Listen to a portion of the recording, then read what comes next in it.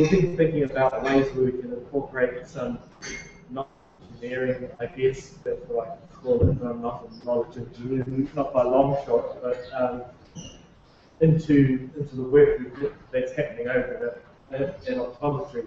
So I guess one of the things that happened is that we'll procure the services of Gavin over here, who's tech software architect, and which has really facilitated enabled us to go down this track, which is looking at ways how we can bridge some of the data and stuff we have over at optometry for potentially research purposes, and as well as patient education and student learning as well.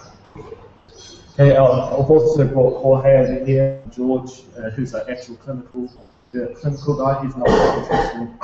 Hopefully, George will be able to explain some of the problems that optometrists are experiencing in terms of their training and so on, which would bring some of these ideas to life, I think.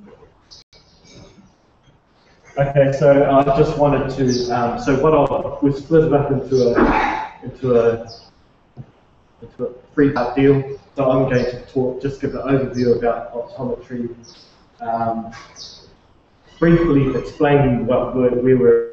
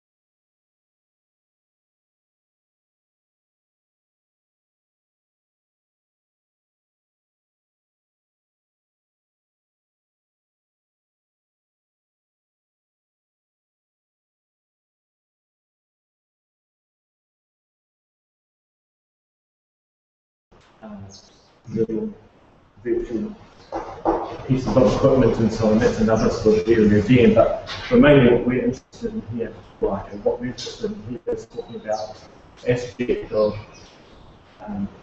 annotated images, how they could be used to facilitate teaching. And that's one sort of motivation there. So folks like Jorge, they're professional teachers and they supervise a bunch of students.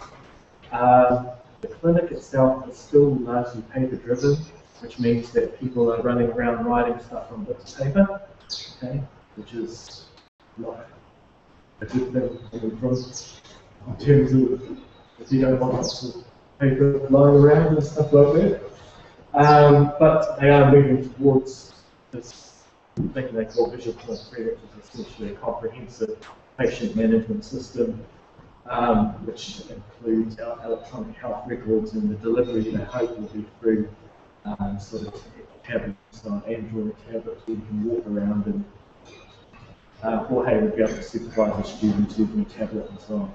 So in terms of In terms of what we're thinking about, it seems like things are coming together in terms of there's this move towards electronic delivery of information and so on, away from, and things are converting over from paper to electronic stuff.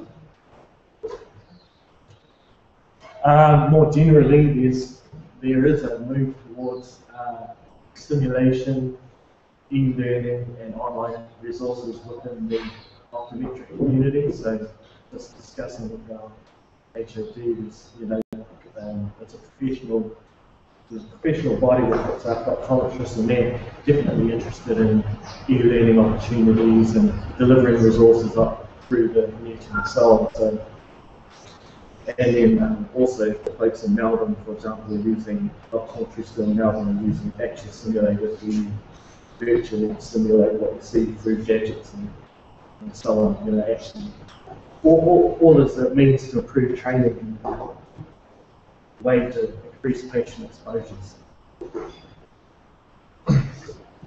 Okay, so there's several. So when you come in for an exam, there are a whole bunch of ways in which it may be measured, including you have optical coherence photography, first images, various eye images, as well as measures of the actual function of your eye. So these things called power maps actually relate to the bending and power of your eye and the actual way they work as opposed to geometry. So, meaning that there are many different types of data at the clinic